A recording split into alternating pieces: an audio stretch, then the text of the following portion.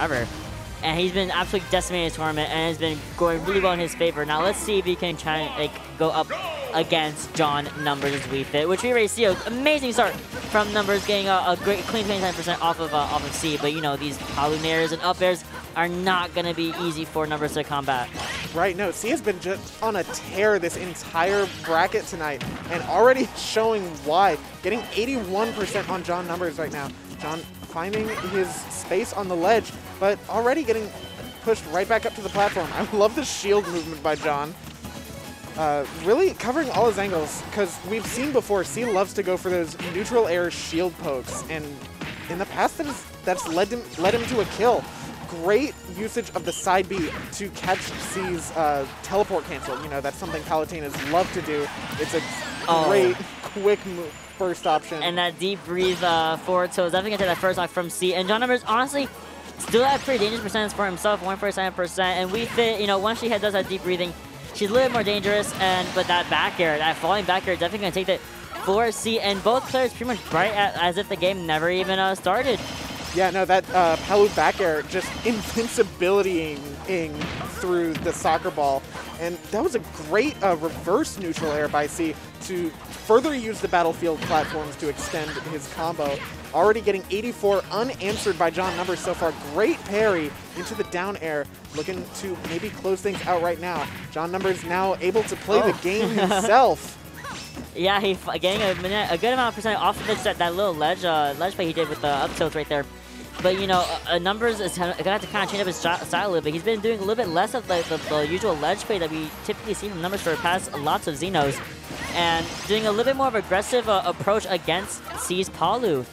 And I wonder if that's just simply just matchup, or if he's maybe stretching up a little bit on us. Well, another call out for the teleport cancels, but John Numbers now at 160 has to play so careful around C at ledge, but another header from ledge is going to catch him a neutral air, losing him his second stock.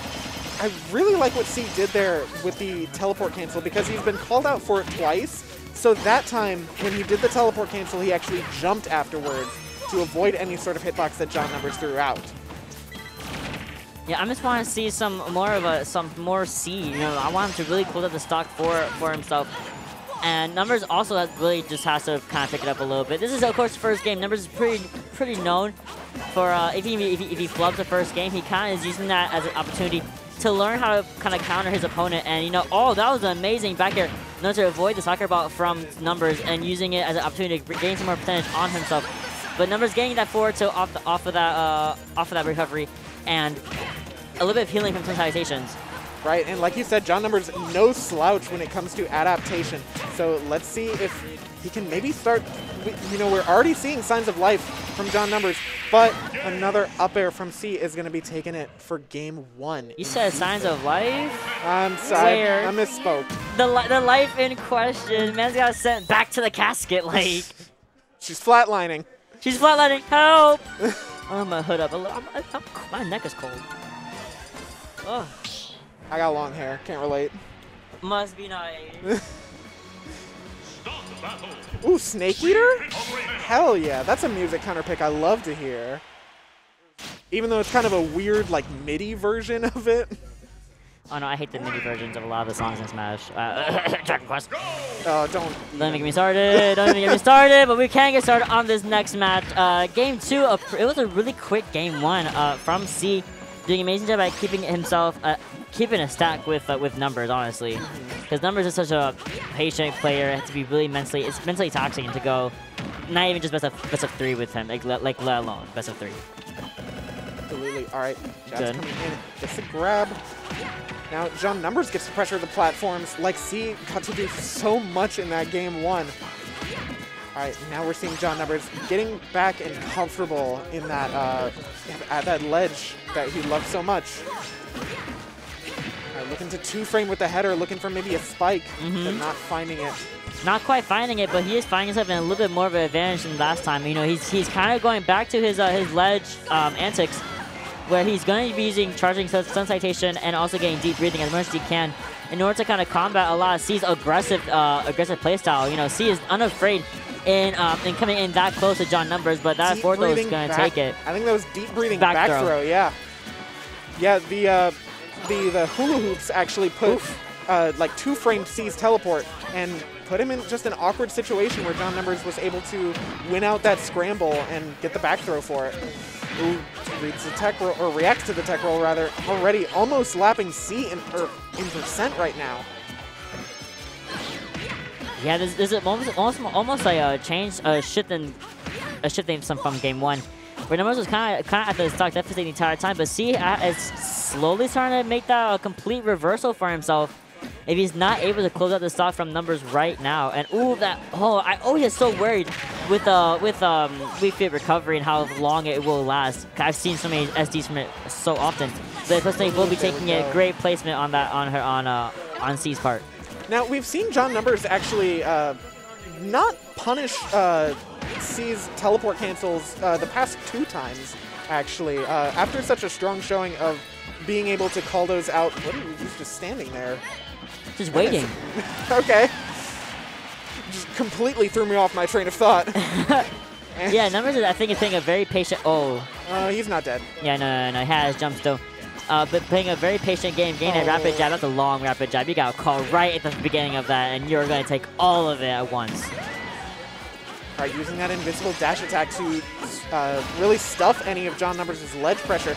And C is going to be taking John's second stock, bringing this right back to even after such a real dominant showing from John Numbers at the beginning of game 2.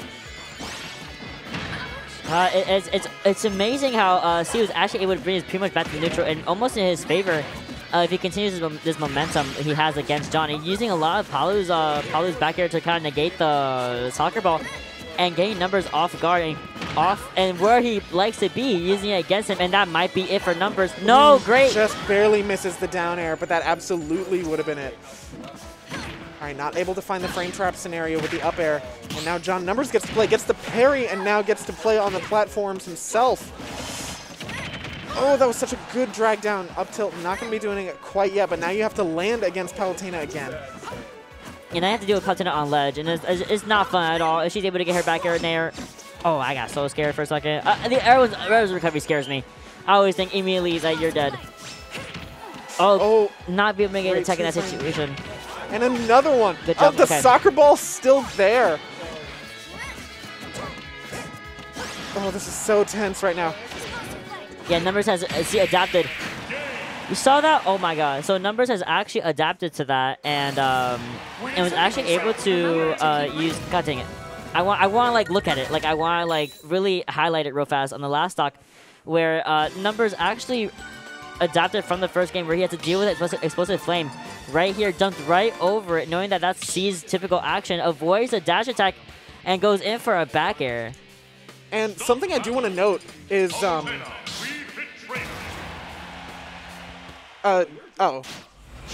still sinking.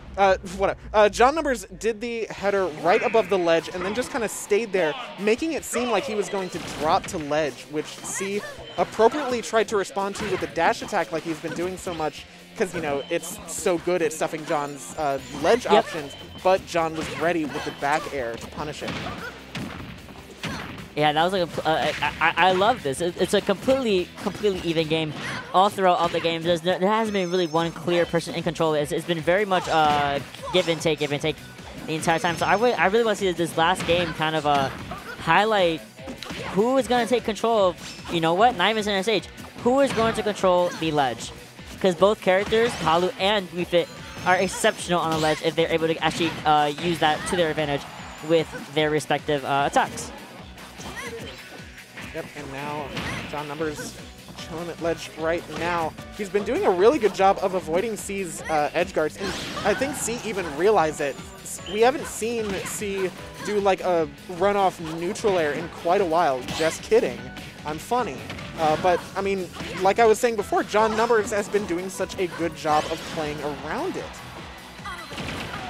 Great, so using the auto, and untechable, you're super dead. I was about to compliment you and then you died. It was really smart not using his plus play right there instead of using the auto reticle, but then he just got destroyed with some citation against the ledge. Just throwing out these tiny suns.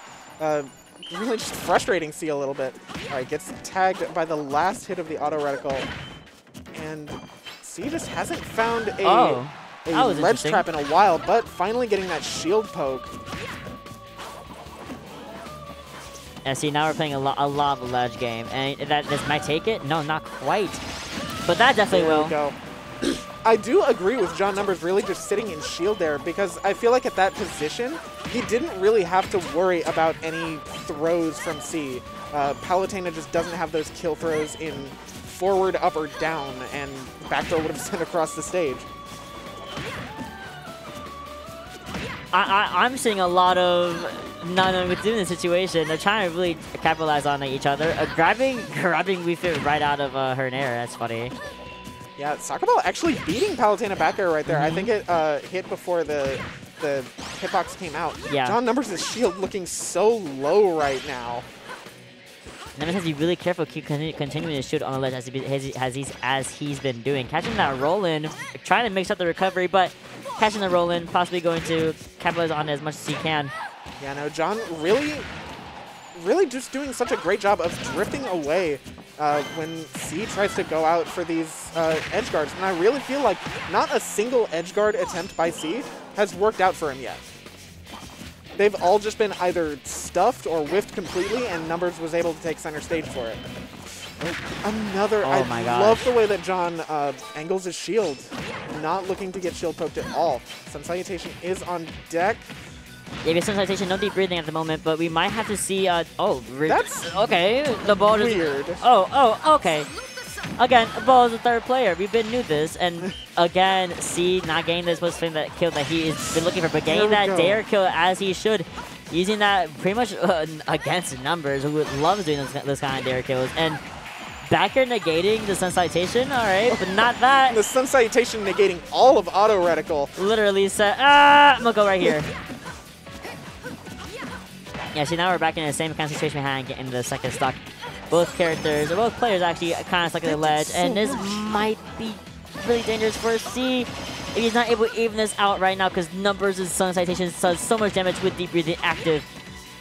Yeah, Numbers just barely mistimed that down tilt, and C was able to get Nair Train started. Now threatening John off stage, but C going off stage once again and just getting stuffed for it. What? Huh? What? Back air killed with deep breathing. There's from all the way center stage. So they actually clanged. I believe that, let me see right now. I believe, yeah, they clanged. So Palu had done a forward air, I believe. Let's see. Oh no, it was back air. Yeah, it was just she did back air, and then John Numbers challenged it with his own back air, and he was like, watch this, mine's stronger. And also, I'm red. So I'm automatically better. He wasn't he even didn't have in deep breathing. He just had rage. Yeah. You were gone. Yikes.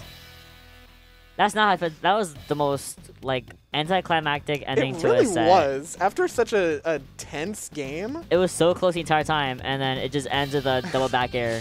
C just lazily drifting to the blast zone.